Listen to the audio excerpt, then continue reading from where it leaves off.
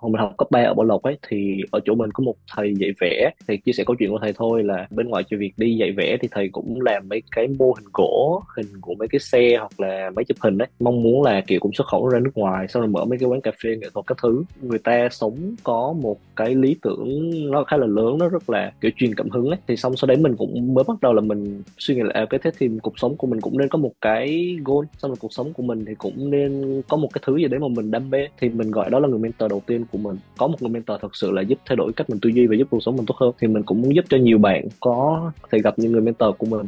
Mình tên là Trần Phước Lâm Duy, mình là co-founder của Trà Đá Mentor và cũng đồng thời là sinh viên năm cuối tại VinUni, ngành quản trị kinh doanh. Trà Đá Mentor là một social enterprise mà tụi mình làm dịch vụ life mentoring. Tụi mình sẽ connect một mentor với một mentee trong vòng 2 tháng. Thứ nhất là giúp cho các bạn hiểu rõ bản thân hơn để các bạn có thể chọn ngành nghề phù hợp với khả năng của mình. Và cái thứ hai, tụi mình định hướng về career planning dành cho các bạn sinh viên và cũng như là các bạn học sinh cấp 3. Tụi mình đã có 120 học sinh và cũng như là hiện tại thì đang có tầm 40 bạn mentor đồng hành cùng tụi mình trong suốt 3 năm vừa qua. Bên cạnh việc chạy Trà Đá Mentor thì có một cái dự án khác mình làm tên là Internship Seeker. Tụi mình đang có tầm gần 10.000 member.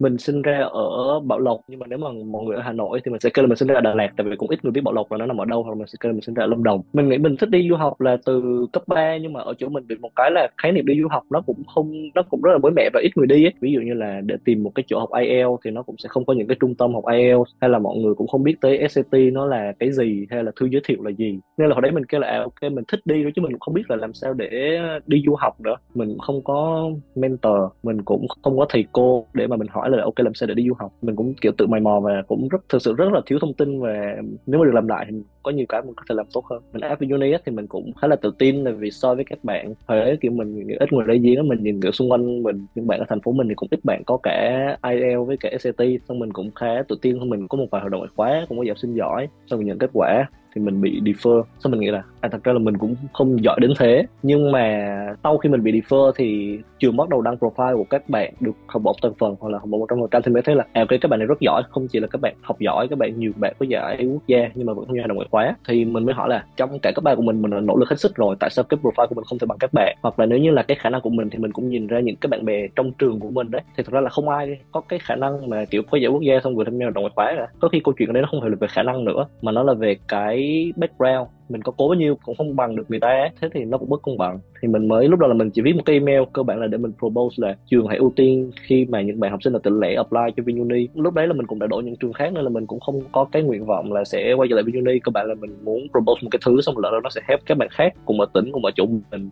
Không năm nay thì năm sau trường có thể đổi cái chính sách tuyển sinh của trường. Thì hồi đấy mình mới được có một cái interview lại với cả viện. Xong rồi thầy cô cũng hỏi lại mình là thực tế ra thì cái chỗ của em giáo dục nó như thế nào, em học tiếng Anh ở đâu, em tham gia hoạt động ngoại khóa ở đâu, trường em có những cái câu lạc bộ nào. Qua đó thì trường cũng bắt đầu hiểu thêm về cái hoàn cảnh của mình cũng là một cái trường hợp tương tự như hàng triệu bạn khác cùng ở tỉnh. Thì qua đó thì mình nghĩ là nhờ cái bức thư đấy thì trường cũng lại ít nhiều có ưu tiên hơn cho các bạn ở tỉnh. Mình lên mạng mình xem mấy ông CEO ở mấy công ty Việt Nam có phải những người đi du học hay không, để mình suy nghĩ. Xong rồi đấy hầu như là du học sinh. Nhưng mà cái lý do mà tại sao mình lại chọn VinUni á, đó là bởi vì mình xem profile của các bạn học tại VinUni, nó như là mỗi bạn đều có một cái câu chuyện của các bạn mà mình thấy có những cái màu sắc riêng. Nhưng mà mình thì là một người không học nhiều từ trường lớp, mà mình học nhiều từ việc nói chuyện người này người kia hay là gặp bạn bè. Thì mình nghĩ là ok VinUni sẽ là maybe là một cái lựa chọn tốt hơn. Và một cái lý do lớn hơn nữa là mình nghĩ là rất hiếm khi có cơ hội để là khóa đầu tiên của một cái trường đại học. Hồi mình học cấp 3 ở Bảo Lộc ấy, thì ở chỗ mình có một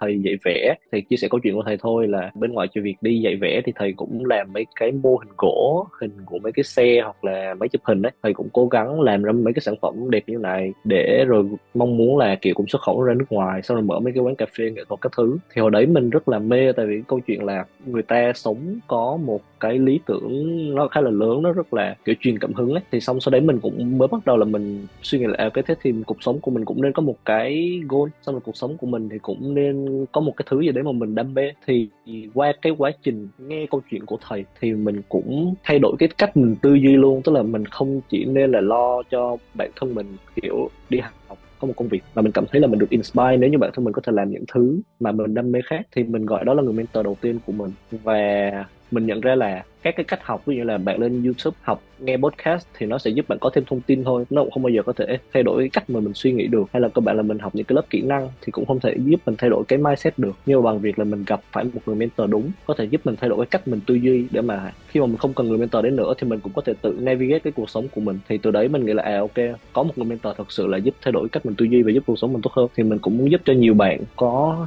thể gặp những người mentor của mình. Đó là lý do vì sao mà mình start cái Trà Đá Mentor.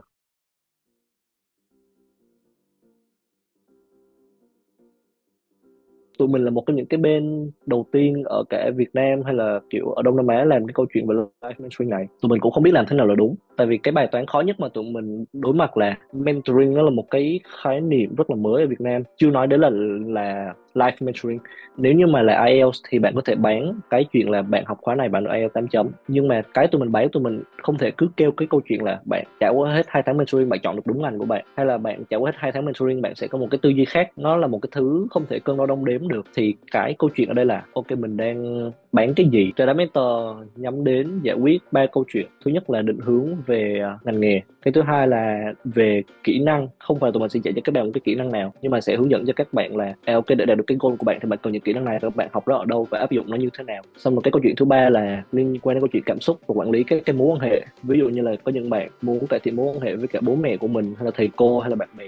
Lấy ví dụ cụ thể hơn là các bạn mentee vừa rồi của mình, thì bạn đấy là một bạn đang học kinh tế ở Trung Quốc. Thì bạn đấy cũng có kinh nghiệm là đã từng đi thực tập, tuy nhiên thì bạn đấy cũng không biết là thực sự mình muốn làm cái nghề gì sau khi mình ra trường, và để làm được cái nghề đấy thì mình cần chuẩn bị gì từ bây giờ, cả về kỹ năng cũng như là cả về cái thời gian đại học đấy thì mình nên maximize cái khả năng của mình như thế nào. Thì mình với bạn đấy sẽ ok, cái goal của ba cái mentoring này thứ nhất là sẽ giúp cho em chọn được cái ngành nghề của mình sau khi ra trường, và tạo ra một cái university plan là ok, năm nhất, năm hai, năm ba em nên ưu tiên làm những câu chuyện nào, và để làm những câu chuyện đấy thì em phải làm nó như thế nào. Và cái câu chuyện thứ ba mà mình giúp bạn là networking, kết nối bạn với những cái bạn bè đồng trang lứa khác để có một cái community. Tại vì chắc các bạn cũng hiểu câu chuyện là du học sinh thì cũng cần những community ở Việt Nam. Mình build một cái long term plan cùng với bạn mentee của mình. Sau quá trình mentoring này bạn không còn cần mentor nữa thì bạn sẽ tự mình navigate cái cuộc sống của mình như thế nào. Không chỉ là connect mentor với mentee mà tụi mình sẽ làm cả câu chuyện xây dựng một cái hệ sinh thái. Tụi mình sẽ đi được từ từng yếu tố. Thứ nhất là về life mentoring ấy, thì tụi mình khá là tự tin là mình là một trong những cái tổ chức tiên phong làm câu chuyện là nhắm đến câu chuyện là thay đổi cái mindset của các bạn. Nó vừa là cái khó khăn và vừa là cái lợi thế. Tại vì khó khăn là tụi mình không có cái gì để guarantee một cái kết quả rõ ràng được, và đôi khi là cái bạn mentee đấy, các bạn hết 2 tháng mentoring, các bạn cần 2 năm để thực hành, các bạn trải nghiệm cuộc sống, xong các bạn reflect lại những gì mentor các bạn, thì lúc đấy nó mới có cái outcome. Tuy nhiên là một lợi thế, tại vì thực ra ai cũng có nhu cầu chọn đúng ngành, nhưng mà nó không phải là một cái nhu cầu urgent theo kiểu là không có mentor thì sẽ chết á. Tại vì thực tế ra là các bạn vẫn có thể chọn một cái ngành mà các bạn nghĩ là mình thích cả 12 năm thì mình chỉ đi học thôi, thì làm sao biết được là mình thích cái gì. Trong thời gian học đại học mới là cái lúc mà mình trải nghiệm để biết được là mình ra trường mình sẽ làm gì. Cái goal của việc học đại học đó là vào được một cái công ty mà mình thích hoặc là có khả năng. Thì để vào được cái công ty này không phải là các bạn học giỏi, mà là các bạn phải chuẩn bị nhiều thứ khác. Là việc ok, mình phải biết là mình thích cái gì, mình giỏi cái gì thì mình mới vào được cái công ty đấy, và mình phải chuẩn bị cái gì, làm sao để maximize cả cái việc học, việc đi làm internship, câu lạc bộ, chuẩn bị những cái kỹ năng mềm, cái cách suy nghĩ của mình, cái câu chuyện của mình để mà mình trả lời cho cái nhà tuyển dụng. Đó là lý do vì sao các bạn cần một người mentor. Tại vì người mentor sẽ là người guide cho các bạn. Người mentor đã already trải nghiệm câu chuyện khó khăn đấy rồi, đó mới là cái người hợp lý để mà hướng dẫn cho các bạn là ok, để vào một công ty tốt thì cả thời đại học em nên chuẩn bị và làm cái gì. Có một cái hay là các bạn mentee của tụi mình là những bạn like minded, tại vì đó cũng là những bạn cảm thấy là bản thân mình muốn trở nên tốt hơn, nên là các bạn gặp một cái môi trường mà có những người cũng cùng chung chí hướng như vậy, thì các bạn cùng nói chuyện với nhau, cùng học hỏi, thì các bạn cùng kết nối với nhau để chia sẻ cái kế hoạch của các bạn. Thì qua đó tụi mình tạo nên một cái môi trường mà các bạn mentee không chỉ học từ mentor của mình mà cũng từ những bạn mentee khác. Tụi mình đang cố gắng phục vụ cho một cái tầng lớp các bạn mentee và tạm gọi là underprivileged hơn. Tụi mình bắt đầu hợp tác với những cái bên ví dụ như là SOS Village, Blue Dragon, tức là một cái tổ chức giúp cho các bạn cơ nhỡ homeless ở ngoài Hà Nội, hay là Sài Gòn Children là một cái bên mà giúp cho các bạn học sinh có hoàn cảnh khó khăn cho học bổng để các bạn đến trường. Thì tụi mình hợp tác với những cái bên này để mà cho các bạn bên này có cơ hội gặp mentor. Hoặc là một cái tệp mà tụi mình đang cố gắng hướng đến ví dụ là những bạn du học sinh Lào tại Việt Nam. Thật ra là ở NEU thì có rất là nhiều bạn du học sinh Lào, các bạn nói tiếng Việt rất là rành và các bạn cũng định hướng ở lại Việt Nam làm. Tuy nhiên là ở Việt Nam thì có một cái barrier rất là lớn cho những bạn du học sinh Lào như vậy, tại vì các bạn đâu có biết là làm sao để vào một công ty Việt Nam. Thì tụi mình cũng hướng đến những cái tầng lớp thực sự cần tụi mình, thì tụi mình đang expand theo cái hướng như vậy.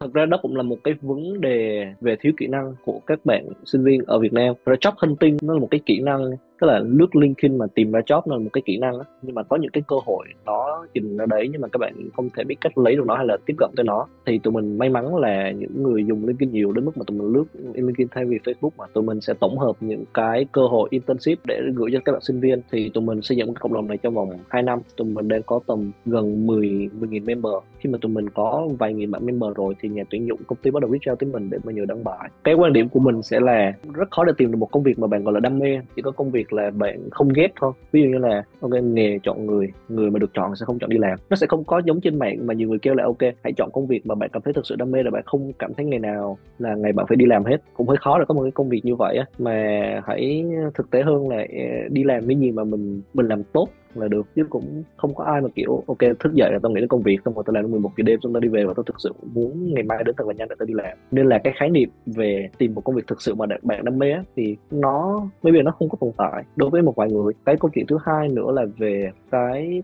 career path, thì mình nghĩ là có những bạn may mắn biết được là mình phù hợp với công việc nào, nhưng mà mình nghĩ phần nhiều sẽ là những bạn phải cần có những cái intern đầu tiên mới biết được là mình hợp với cái gì và mình ghét cái gì. Ví dụ như một trong những intern đầu của mình là làm ở Big Four, làm ở EY, thì mình mới nghĩ là ok mình sẽ không hợp với cái môi trường này. Tức là career path không phải bao giờ là một cái linear kiểu thẳng băng là mình làm trong một cái ngành. Ví dụ mình không bao giờ chỉ làm marketing ở trên công ty e-commerce thì nó không phải như vậy, mà nó sẽ là ok mình làm chỗ này mình nghĩ là mình không hợp, mình đi qua chỗ khác. Ok, nên có một người mentor, tức là câu chuyện apply nó chỉ nên là 20% là dành thời gian đi apply thôi, 80% còn lại là nên nghĩ là mình có thể cải thiện cái phần nào. Ví dụ bản thân mình thì mình cảm thấy là mình không biết là mình giỏi hết, mình cũng không biết là mình cần cải thiện cái nào hết, nhưng mà khi mà có mentor người ta chỉ cho mình là ok phần này em còn yếu và cách em có thể improve là như này. Thì mình nghĩ là ở cái giai sinh viên thì nên tập trung vào câu chuyện là thử nhiều cái dạng công ty, nhiều industry, nhiều function để biết được là mình fit với cái nào nhất. Nó sẽ hơi ảo nếu như nhiều bạn kiểu đang cố gắng tìm công việc mà mình đam mê